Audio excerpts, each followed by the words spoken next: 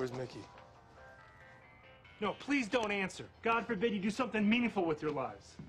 You should work for the city. You have qualities they're looking for. Hey, the hell are you doing here? I need a gun. Who are you gonna kill? You wearing cologne? No, it's Kenyatta's perfume soap shit. Use another dude's soap? So what? It's got pubes on it. No, it doesn't. Yes, it does. What guy doesn't have pubes on his soap? My soap doesn't have pubes on it. Well, obviously you're not washing your pubes. You came all the way down here to talk about my pubes? Just give me a gun. I'm in a bar on the south side. How the fuck do you not have a gun? Not everyone's a thug. What you need it for anyway? Alibi got robbed. They stole the keg that I keep the money in. Wait, the rub and tug money? Considering it's the only money that I'm pulling in these days, yeah. You keep that in a fucking keg? I don't trust the banks.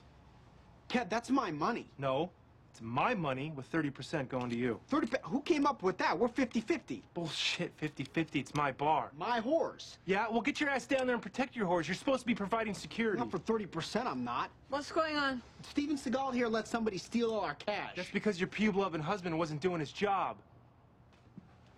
Hey, where are you going? I gotta take care of something important.